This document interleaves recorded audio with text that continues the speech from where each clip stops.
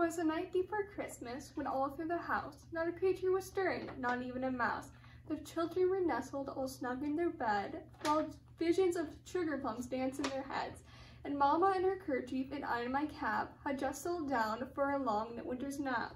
When out from the lawn arose such a clatter, I sprang from the bed to see what was the matter. Away to the window I flew like a flash, tore open the shutters and threw up the sash. The moon on the breast of the new-fallen snow gave the luster of midday to objects below, when what to my wandering eyes should appear but a miniature sleigh and a tiny reindeer, with a little old driver so lively and quick, I knew in an instant it must be St. Nick. More rapid than eagles, his coursers they flew, and he whistled and he shouted and he called them by name. Now Dasher, now Dancer, now Prancer, now Vixen, on Comet, on Cupid, on Donner, on Blitzen. To the top of the porch, to the top of the wall, now dash away, dash away, dash away all. As dry leaves before the hurricane fly, when they meet with an obstacle mount to the sky. So up to the housetop, to the coursers they flew, with a sleigh full of toys, and St. Nicholas too. And then in a twinkling I heard on the roof the prancing and pawing of each little hoof. As I drew my head and was turning around, down the chimney St. Nicholas came with a pound. He was dressed in all fur from his head to his foot, and his clothes were all tarnished with ashes and soot.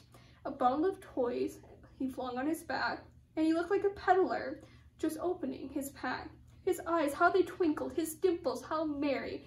His cheeks were like roses, his nose like a cherry. His droll little mouth was drawn up like a bow, and the beard of his chin was as white as snow. The stump of a pipe held tight in his mouth, and the smoke it encircled his head like a wreath. He had a broad face and a round little belly that shook when he laughed like a bowl full of jelly. He was chubby and plump, a right jolly off, and I laughed when I saw him in spite of myself. A wink of his eye and a twist of his head soon gave me to know I had nothing to dread. He spoke not a word, but went straight to his work, and filled all his stockings, then turned like a joke. Then laying his finger aside of his nose, he gave a nod, up the chimney he rose.